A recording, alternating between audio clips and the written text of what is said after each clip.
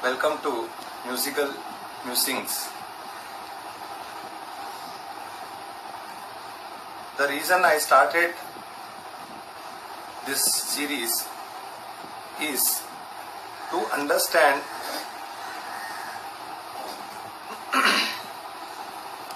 the journey of different artists in the music field. We normally attend concerts for 2 hours, 3 hours, whatever it is, and come back with a good music. But what has transpired behind such good music is normally not known to the audience, and even the communication and conversation between artists have reduced a lot because of various reasons, including the paucity of time. So I thought that I should start something and do some constructive conversation with different artists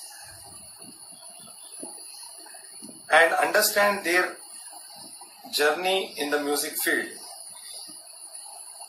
Also, how they interpret the music. As it is said, it is called khayal. Khayal means one's own interpretation, one's own thinking. So, taking all this into account, I thought I should start something like this where I can have conversations with different musicians. So I thank all of you for joining me, and today's guest, as you know, is Pt.Sudhir Nayak, one of the foremost harmonium players of our country, a great human being, a wonderful friend of mine, and I will now invite him for this conversation. Welcome to Musical Musings.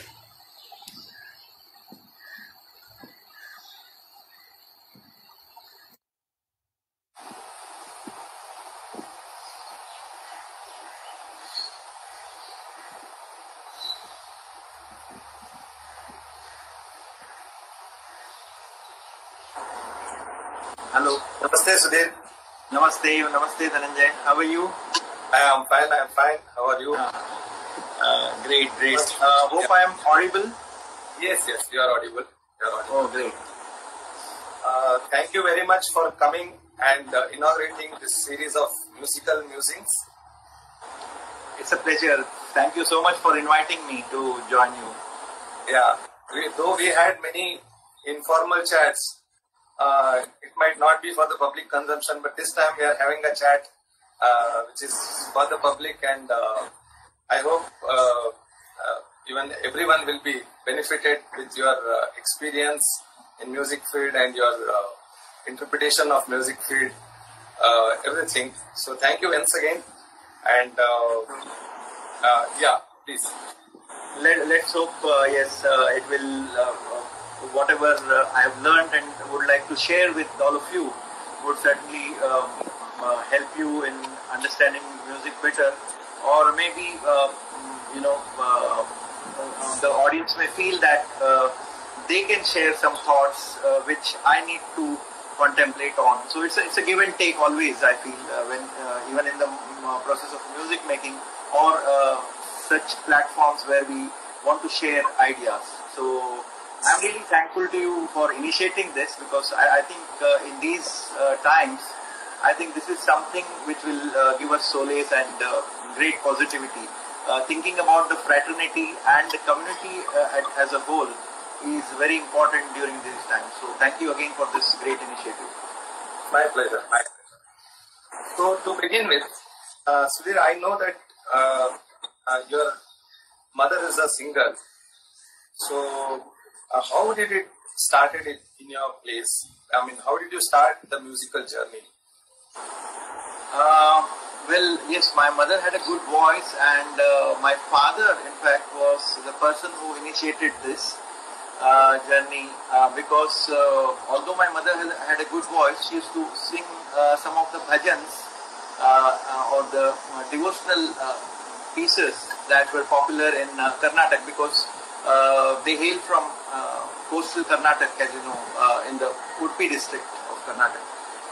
So there was a system wherein you had to sing bhajans before your deity at home, and only then were you allowed to consume your dinner. So it became sort of a ritual. And fortunately, my grandfather, my maternal grandfather, and my mother and her siblings also had good voices. But my mother was the one who was initiated by my father to get trained in music. And she initially trained from Pramila Datar for some time in Dadar. Then because my father was a banker and had a transferable job, we went to the to UP, wherein we had no connection of music as such, and the only voice that I heard was of my mother. But then in 80s we came back to Mumbai, and around 83, when I was 11 years old and my younger brother Satish was like 9.5, my father thought we all should learn music together. So he had that dream of having my mother sing and the two of us accompanying her on the harmonium and the tabla respectively. But initially both of us were learning tabla from Pandit Madhukar Samant of Goregaon. And that was the place where I got exposed to a lot of sounds, which I think is very important today. I feel when I revisit my past, yes, because I was exposed to the sound of the sitar, the harmonium, the tabla, the mandolin, and a lot of other sounds, because Madhukarji used to play all these instruments so well, and he also used to compose music for a few films, and very talented teacher, but like a retired music teacher, and his only engagement was teaching music to students. But gradually in this journey, my father, who was very much interested in Marathi theatre, especially the Natya Sangeet that was popular in those days, actually wanted my mother to learn Natya Sangeet, which is why he asked his close colleague, Omkar Gulwadi ji, who was working with him in Canara Bank, to suggest a teacher. And Gulwadi ji said, my guru, Pt.Sudhir ji, would be the best teacher to teach Natya Sangeet, having accompanied a lot of musicians for several decades on the reed organ. And Guruji started coming to our place to teach my mother, and that is when actually it all started. He used to teach Natya Sangeet to my mother, but I was fascinated seeing the way he played the harmonium. I used to listen to a lot of people by the time, because we used to go to a lot of concerts, and I used to hear the harmonium, but I thought certainly that this is something different. And that was the time when I was around 11 years old that I had decided that if I would become something in life, then I would become somewhat like my Guruji. I mean, that was the thing, when people become synonymous with an instrument, you feel that you should be just like them. And that is what inspired me in my journey with music. And then there were a lot of other influences. It's actually, today I understand there is so much similarity in our lives, mine and yours.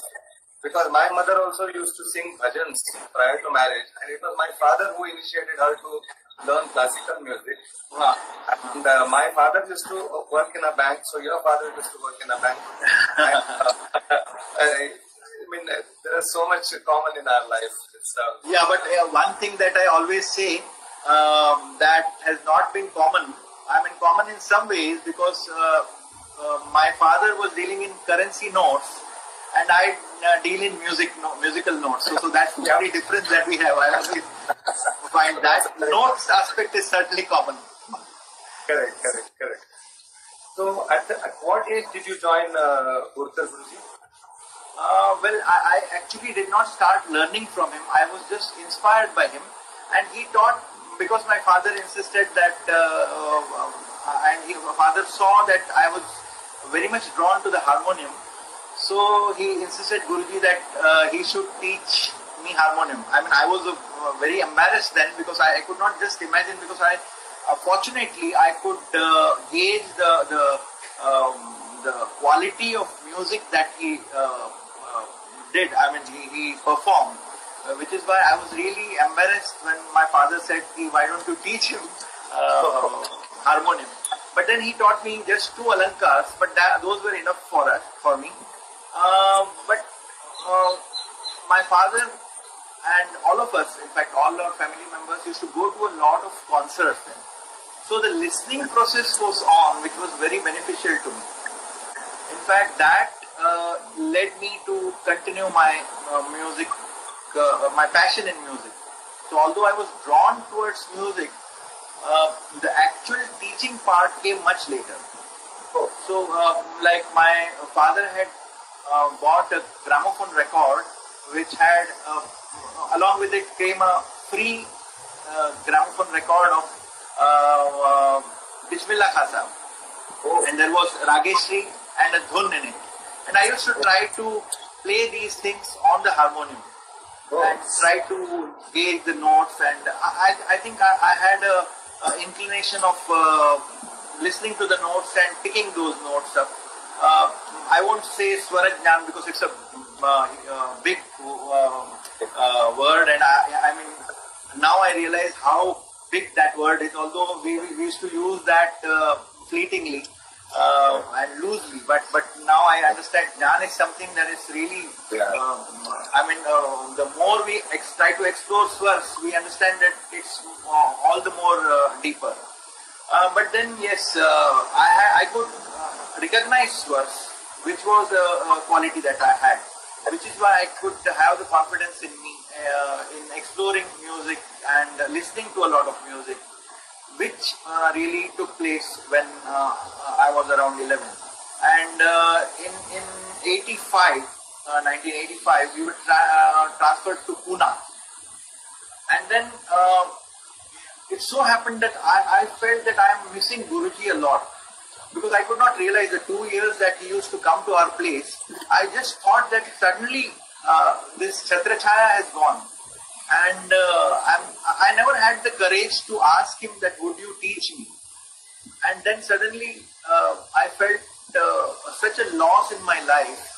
But fortunately, as you may call it a tivra ichha that I had, I could see my Guruji coming to my place to play with Chota Gandharv or many of the stalwarts in Hindustani music, or even in Pune, yeah. And when he came to Pune, he started staying at our place, which was like a blessing in disguise. And that time I used to have my own notes of my observations, attending so many concerts.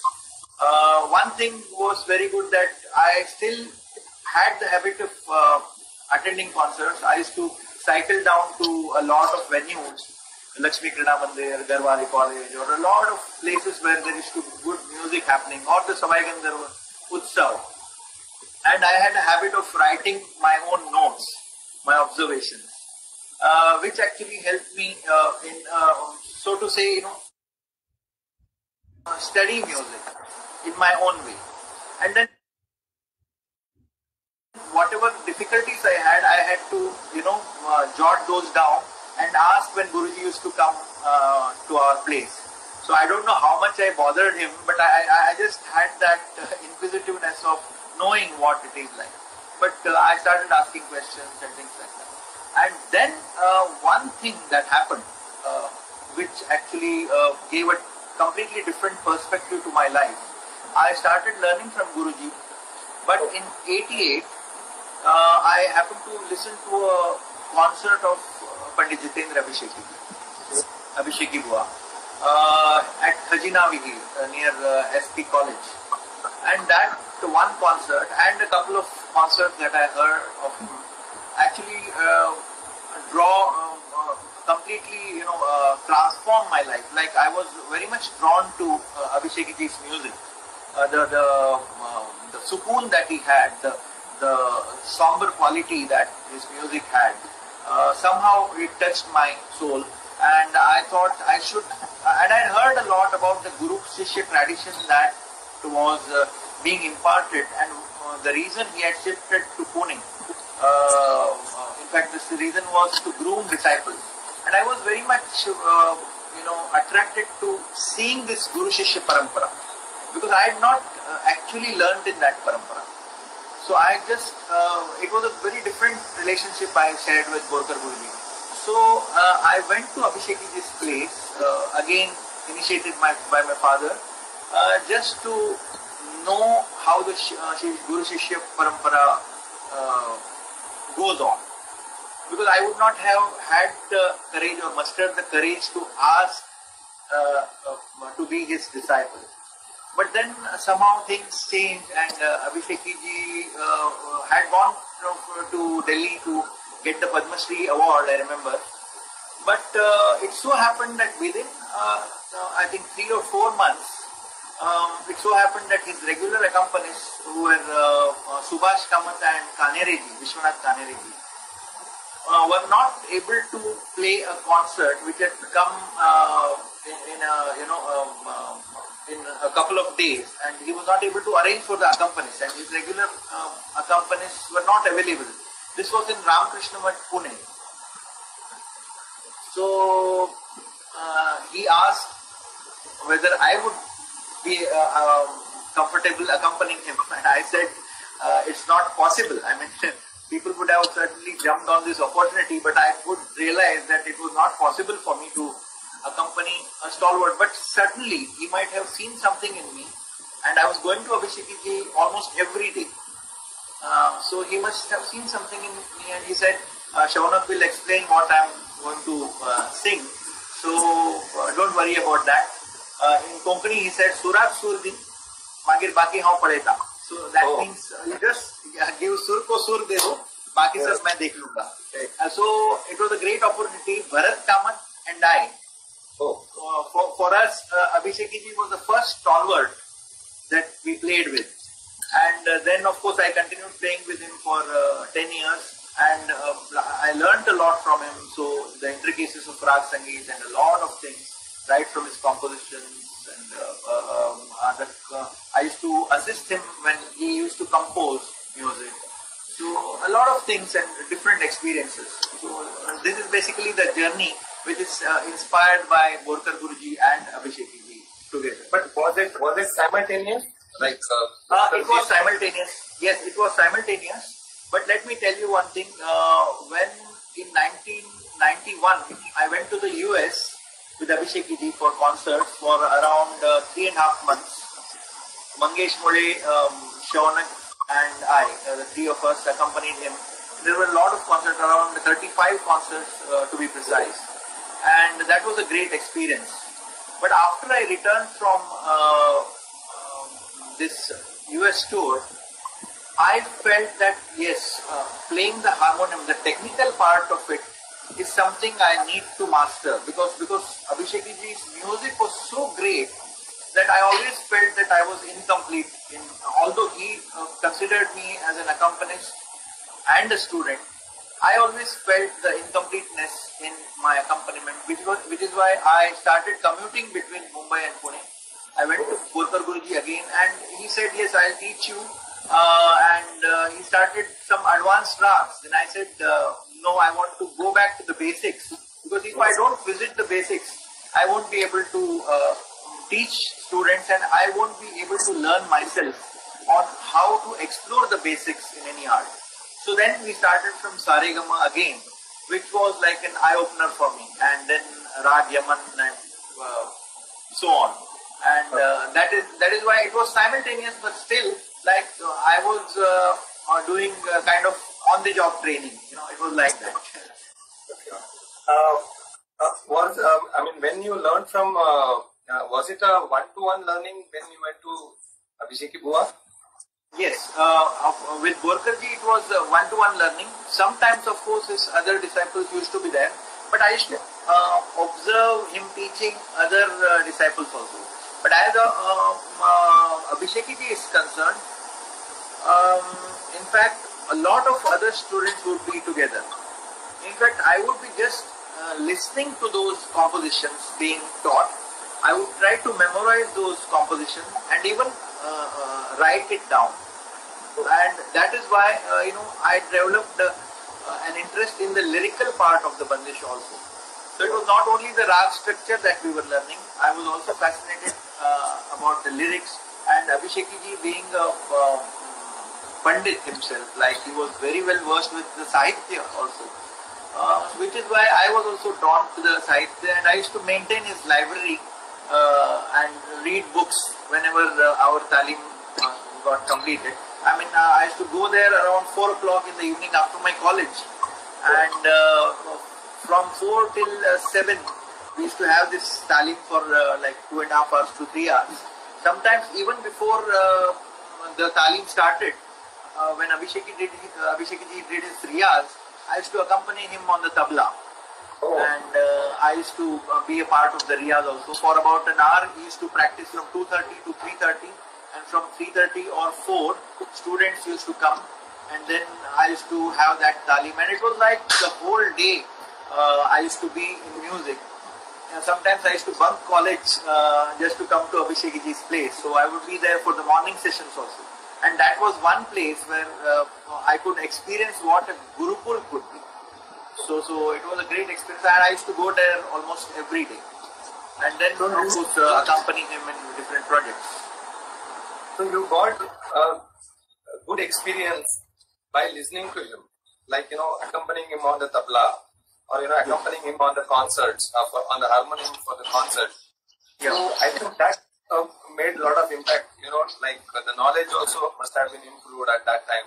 Rather than one-to-one teaching, that must have, the sahwas, what we call. Yeah, sahwas, and also a teaching experience, because sometimes you never knew what rag you would be singing. Oh, yeah. So we just had the first 5 notes, first 5 minutes rather of the concert would be, I would be engaged and focused in trying to gauge what rag he is trying to sing. And then sometimes there were achok or prachalit rags, the rare rags. So I would try to gauge the structure of the rag and then continue that aspect in following the whole concert. So it was always a revelation, and I got to learn a lot of things from him. And every concert was an experience. The discipline that he followed, from every note, the sensitivity that he had while performing.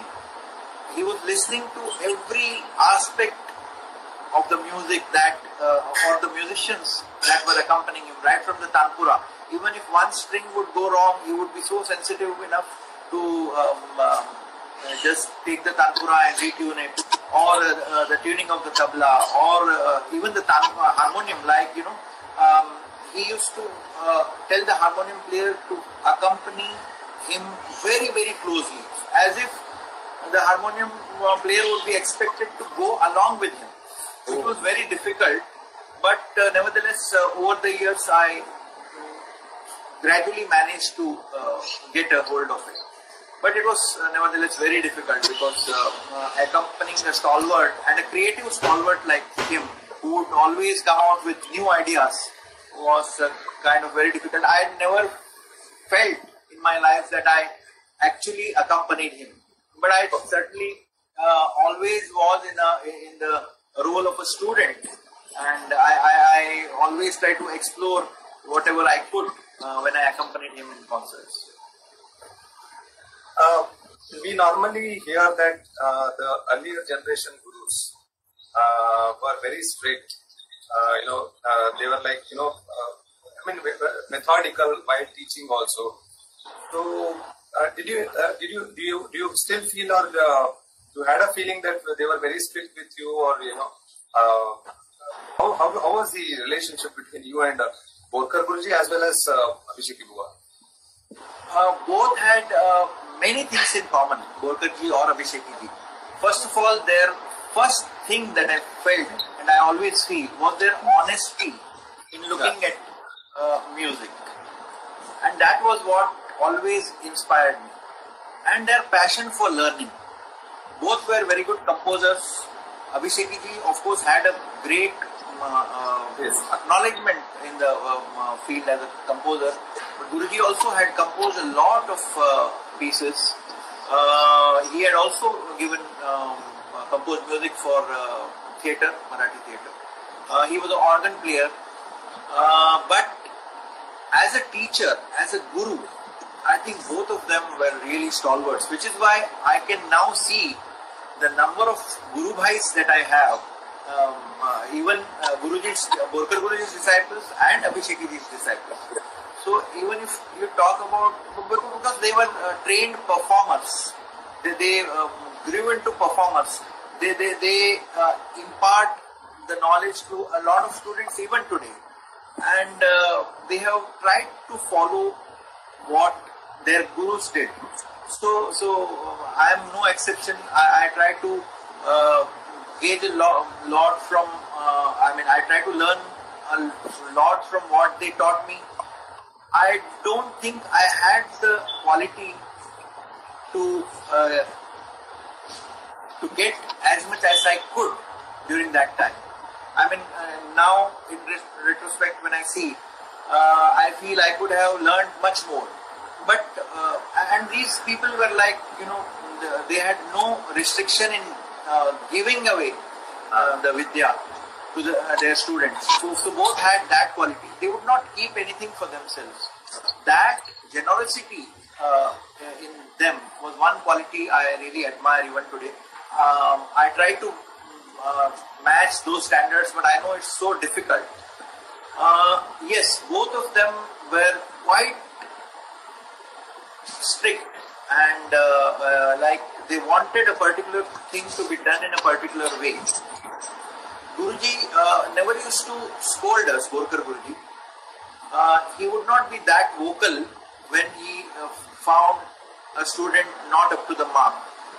But nevertheless, whenever he would just express his displeasure, we could know that no, we are not doing correct. So it was like that. Whereas Abhishekji was quite vocal. He used to say that no, this is wrong. And sometimes on stage you could get all the abuses. so it was like that. So both had different perspectives of interaction with their students. Nevertheless, both were great in their own way. And I am really benefited and really privileged and blessed to have such great gurus in my life. Obviously,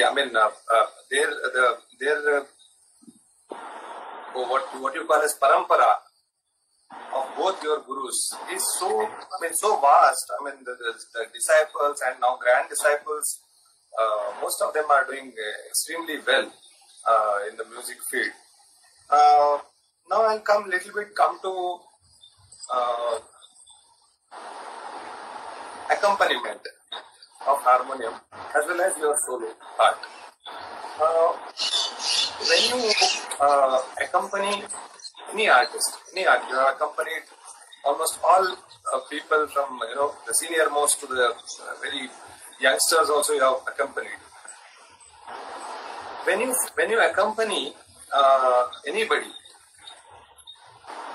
is it the visual, what an artist visualizes that you are following, or what you know which you try to play? In fact, as an accompanist, we have to go through different mindsets when we are in a concert. First of all, like it's called Sat Sangat. That's the word we use for accompaniment. So going with the singer is something that is very important.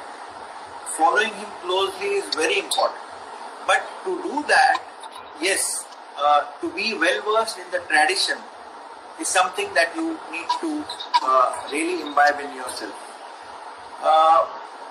A particular singer may have learned the gaiki of a couple of gharanas, but for us we have to know the gaiki of almost all the gharanas that are existent. You have to know the traits, the styles, the techniques that are employed. At the same time, going beyond gharanas, the individuality, the individual perspective that a particular vocalist has to be internalized by the accompanist. And it does not happen only on stage. Even when we speak to each other, we interact with each other, even off stage, like when we are traveling, when we are listening to some music, their views, their expressions need to be noted by the accompanist. And that is why not only knowing the gharana or the style in which the singer sings, or the individual stylistic technique that any singer has, but going beyond that to know the soul of the singer is very important when you accompany. It is, as you said, I may have learned a particular rag in a particular way. Correct. But when you accompany, yeah. Yes. So like, for example, I have learned Jaijavanti in one ang, Desang or Soratan, and the singer is trying to sing it in the Bhageshriyam. So you may or may not know it, but then trying to explore the soul of the singer and the way he tries to embellish the whole rag, the way jana ana jisko kehte hain, that is very important for a harmonium player or any other accompanist like a sarangi player or a violin player to know. It's very important to know the way the vocalist tries to improvise, the way he looks at rag structures, the way he looks at the whole musical effect that is being created, and becoming one with that is, I think, the role of an accompanist. And I have tried to follow that as much as possible. I won't claim that I have always been successful, certainly not, because every time is a learning experience. And even now, till the last concert that I played before the lockdown, I always felt that I could have done better. Nevertheless, I won't say that I am not satisfied with my playing, but I certainly have that urge of becoming better in knowing another personality. Borkar Guruji always used to say, when you accompany, keep this in mind. Pani tera rang kaisa, to jisse mil jaye waisa. So you have to become one with that personality, that soul. So it's not only about the grammar, the technique and the musical perspective that the vocalist has, but actually reaching out to his soul and knowing what space he would be comfortable in and what space he or she would be comfortable in giving to the accompanist. Because knowing that space is very important. Especially when you play in the space, you try to give your inputs in the space. It's important to know where to stop more than how to play. So it's not about what you can play, but joining in that whole process. For example, when a particular vocalist is singing a particular rag like Bhageshree or Yaman or whatever, I need to be part of that Yaman too, and not only of the gaiki that the singer is singing. I have to try to explore Yaman my own way. Individuality is also, individual expression is also as important as the expression that the vocalist is conveying. So, but yes, how to negotiate with this is something that all depends on the personalities of the singer. One thing also is very important is actually gauging the psychology of the singer. because some people when they sing, they have very little space for the accompanist to give their input. Correct. Some people have a lot of, give a lot of space for you to embellish your ideas. Correct. They actually respect your inputs. And I think I can't comment on which is right and which is wrong. But certainly you have to be open to accepting the ideas of your co-musicians, which is what makes it a teamwork. Correct. And this is what I feel is very important while making music. The inputs of your accompanying musicians go a long way in doing that. So I have tried to be a part of it without sounding arrogant when I play or give my inputs, which is very important when you accompany. And one more thing I wanted to ask you was that when you perform a solo, you have an idea, maybe since the morning of that day, you might have an idea that what you should play and how it should, what is the duration, so you have an idea of it. But when you accompany, especially for harmonium artists, you have to accompany different styles of singing like gharanas, where you are accompanying, and also there might be a time where an artist sing a rag which is very aprachalit. Even you might have not heard. I know you have accompanied so many people, you might have known lots of ragas, but there are again so many ragas which are completely aprachalit. I can we both attended one concert of Shubhaji when she sang Reva. It was completely like, I remember you saying to that, even for me also this is the first time. So how your imagination works? Or you just follow her and what she is singing and trying to understand the rag? Because suddenly she will come and tell, or any artist in the green room they will tell. So you might be not knowing that rag. So at that time, what is your way of playing with the artist?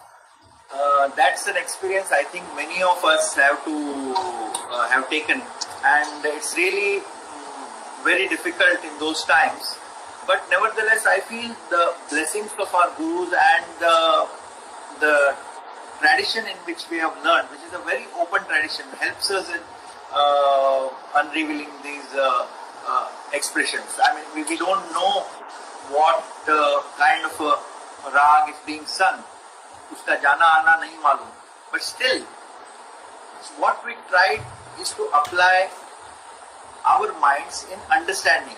There, your attitude of being a student and a seeker certainly helps. And if you are ready to learn it, you sit there as a student who knows nothing. But of course, another aspect that helps you is your listening experience, your experience as a listener.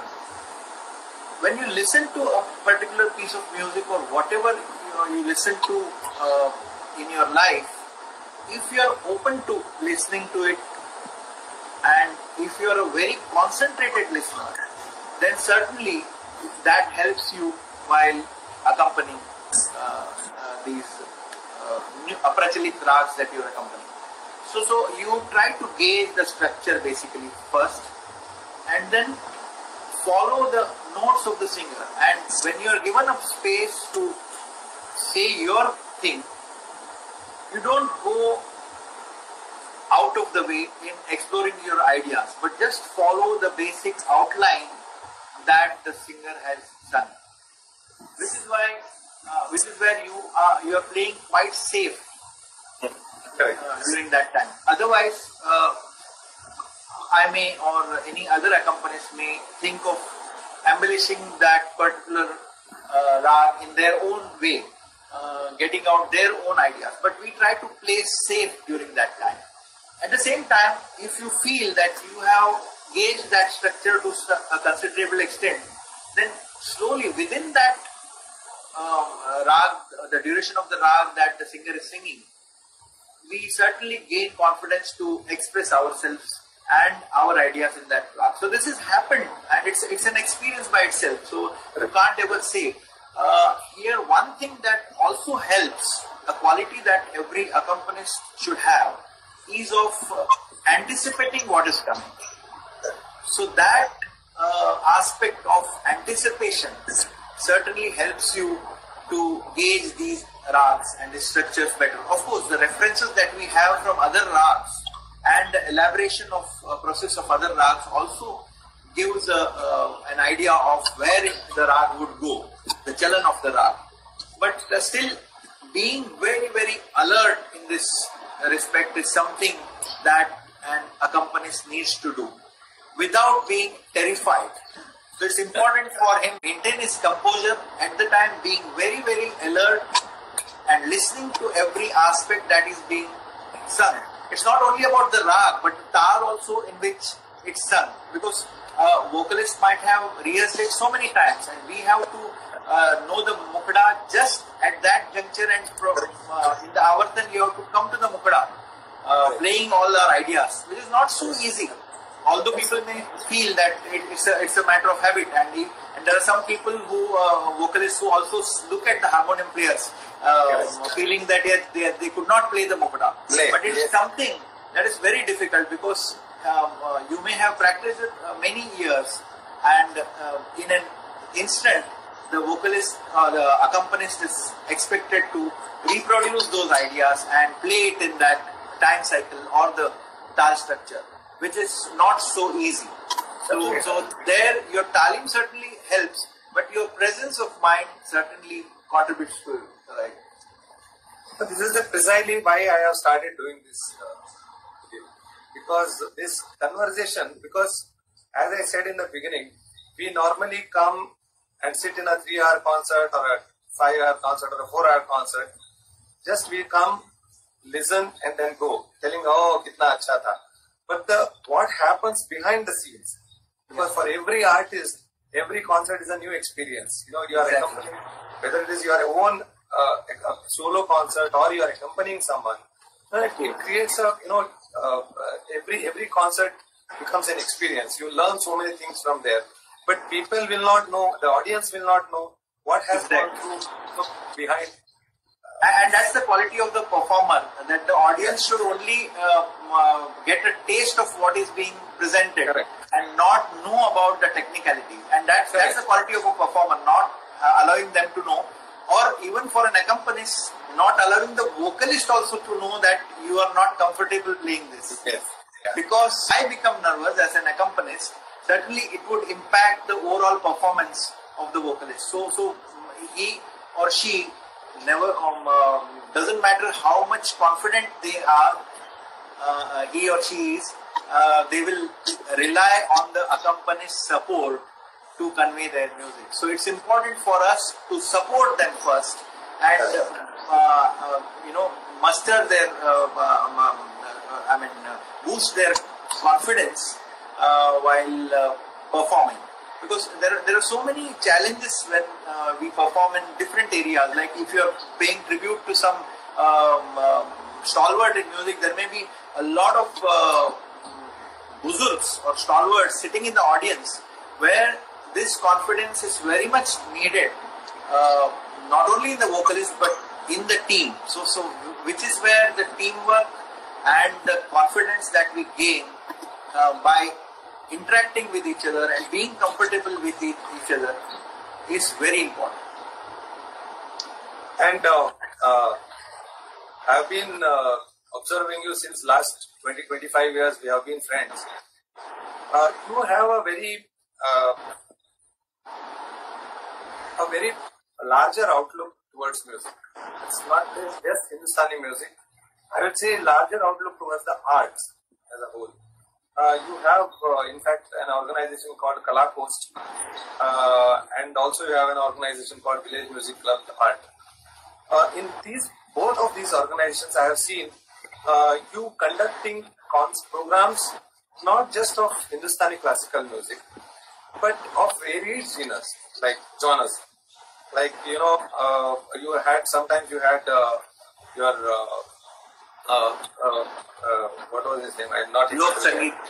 Folk music you had, folk music you had, and you had many one-to-one sessions, and especially in Kala Coast you have a series called as Impact Series, where you know, different storytelling, then, you know, acting also, sometimes dramatics.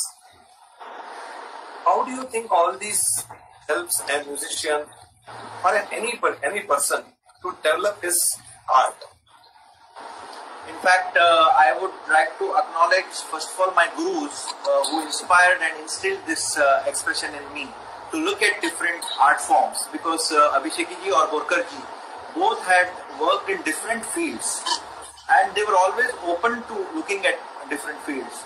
I would also like to acknowledge the long association that I have had with and have with Shubha Muddalji and Anish Pradhanji, who also instilled this in me, because looking at diversity was something that we all were looking forward to, and there was a lot of projects in which we worked together, and I could have this. I started slowly getting this in me of looking at not only Hindustani music, although I had heard a lot of forms before and kept on listening to it, but practically listening to different forms was something that started much later, and looking at different art forms, like for example painting. Abhishek ji would always say you should be able to appreciate good painting, also good theatre. I mean, you should be able to appreciate theatre or painting or fine arts, any form of dance, and if you are a true musician, you will be able to do that. But we actually live or study in watertight compartments. Even within the Hindustani music genre, you restrict yourself to a particular gharana. And then I feel, and I have always felt that we lose on a lot of expressions that are conveyed through different art forms. Right. So let's say when I started looking at theatre, I was very much interested in theatre from my childhood. So I used to attend a lot of dramas, and I started attending a lot more. Even today I do, I attend a lot of theatrical productions. I listen to Carnatic music, I listen to Western music, jazz. I may not understand those forms, but it's never something that should be listened to only if you understand a particular thing. So the listening experience is something that is beyond comprehension, because music or the arts have languages of their own, and these languages need to be understood.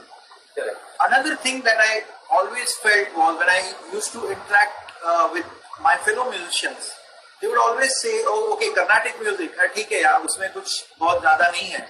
There is no improvisation in it." If you talk to them about Western music, they would say, "Oh, again, that is a very pre-composed structure and it's structured music, and you read music." So I used to somehow feel very bad about this. I felt, because unless I know at least one kriti of Carnatic music, I can't be judgmental about the whole form. So unless you try to listen and have access to this form, then certainly you won't grow, not only as a musician, but as a human being. So it's important for you to have that diverse, eclectic approach in arts to grow. And as you said, Kalakost was one forum. Is one forum which actually makes me realize that all the more. Because when we have sessions at Impact, there is a lot of people who join us every time for these sessions. But I can say this for myself, that when I'm listening to, for example, a person who talks about film appreciation, a person who talks about an art form like Yakshagana, a person who talks about folk fusion category, a person who talks about storytelling, about theatre, about cuisine, the myths of food and cuisine. And these are subjects that I would have never imagined that someone would speak about it and in fact give us insight in these subjects. And it is so important for you to be open to learning more. And I can say this for myself that I have never restricted myself to one particular form of music. Although I always consider Hindustani music as my mother tongue, to understand different languages. So these are different languages, these are different expressions, these are different experiences that you take with you and you try to get in your journey as a musician. And I'm sure, at least I can say for myself, that I am very, very much enriched taking these expressions. It's not always possible to actually translate these expressions into my music. Nevertheless, even for example, when you look at nature, there's so many, you can just be with nature and see how it expresses itself from the morning, from dawn to dusk. And it's such a beauty. And even those expressions, even though you experience that, it does not directly translate into your music, but certainly in the subconscious, it creates an effect which certainly affects your music making process and the way you convey your expressions to the audience. No, this is precisely why I wanted you to answer this question, because it will help many of youngsters. Even I have been helped to a greater extent by, with an association with you, because many things I have learned just by observing many artists, including you also. Like how you said that appreciating all the things, all the good things, is kind of developing one's self, personality, one's personality. So that's why I wanted you to answer this. The next question, because we have only now another 8 minutes time, because Instagram normally shuts down after 1 hour. Oh, okay. I'm not very well versed in that technology. Even I am not. Actually, I want to thank Tejovrish for helping me out in this. Oh, great. Yeah, he helped me with Instagram, all the details of how to conduct an interview. How important to have regular accompanist, or is there any drawback you feel? In fact, it's very important to be comfortable in a concert. That your comfort level is more important. For that, I mean, just like you have a family, and it's important because the way your family understands you, an outsider may not understand. So it's like you become a family with whoever you accompany with. So it's not only about the music that you share. It's about sharing. Even otherwise, even when you are traveling, you share anecdotes, you share what you like about music, you agree to disagree, you share a lot of expressions, and that is what contributes to the music making process when we are working as a team. So I think having regular accompanists certainly helps you articulate your music or convey your music to the best of its ability. But it's sometimes not practically possible to have your regular accompanist, because they also may be busy in a lot of other concerts, which is when you need to negotiate with other accompanists. But again, if you have an open attitude as a human being, I think certainly that does not matter. But at the same time, it's important for every artist to respect the other artist's perspective. We sometimes see concerts or music making process not working out only because of this aspect, because you feel that there is a kind of a disrespect in each other, and somewhere you are working in disharmony, which actually is a very bad thing for music making, or for that matter, anything that is worked in unison. There may be some, you can say, drawbacks with a particular accompanist. But first of all, if you have the chance to get good accompanist and your regular accompanist, that's the best thing that can happen. But otherwise, you choose someone who can be all equally good or if not equally good, how to be compatible, how to conform with his or her expressions. It's something that we have to be trained.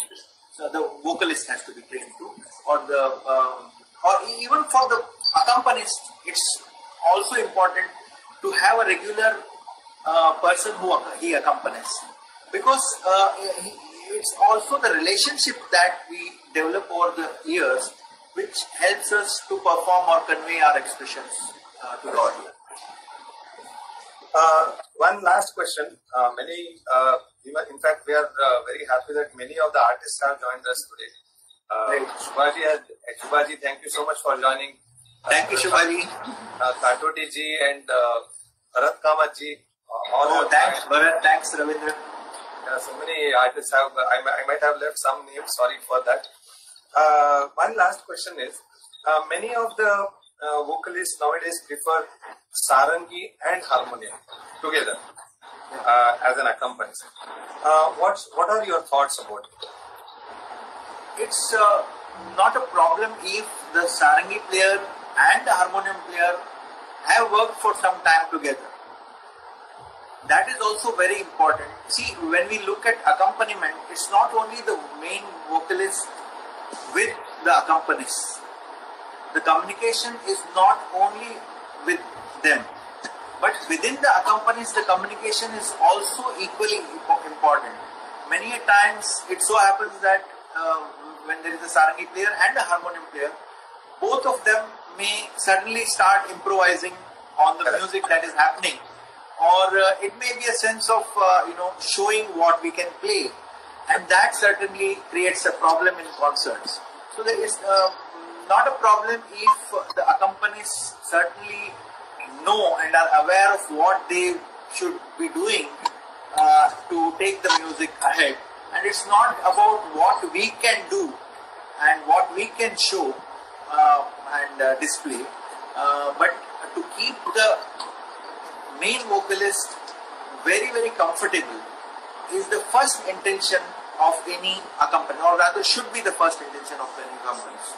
So we should certainly, like when I am playing the harmonium, if there is a sarangi player, I would certainly not try to overshadow his playing, or rather the other way around should also not happen. But at the same time, we can try to complement each other while playing, which again creates a very different perspective, gives a very different perspective to the music making process. And certainly the audiences are delighted, and I have actually been a part of this, and I certainly respect the sarangi players' contribution to the music, and I respect it as an instrument. I love that instrument, and so I should be also constantly thinking about how that can create a different dimension to the music that is being rendered. That consciousness is very important for a harmonium player or a sarangi player when they are playing together. Sudhir, I think the time is almost up now. Actually, I mean, we can go on talking. I mean, we have been talking for so many days. I think talking is the only thing we can do in this lockdown because we are not performing at all. I think that's the only thing we can do. I in fact wanted to had many questions in fact written, but I couldn't take up a few of them. It's okay. That next time, if there is one more chance. In fact, few people had asked for your small piece, but I don't think so. It's possible now. If you could play or something, but since the time is almost up, I thank you once again for helping me to start this. You have always been an inspiration guide for me since many years now, and I thank all our friends who have joined us, all the artists who have taken time to watch us.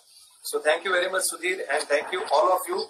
And I will definitely come up with a new session next week. Thank you so much. Thanks, Dhananjay. Thanks. It was a great experience. And thanks to all of you for joining this session.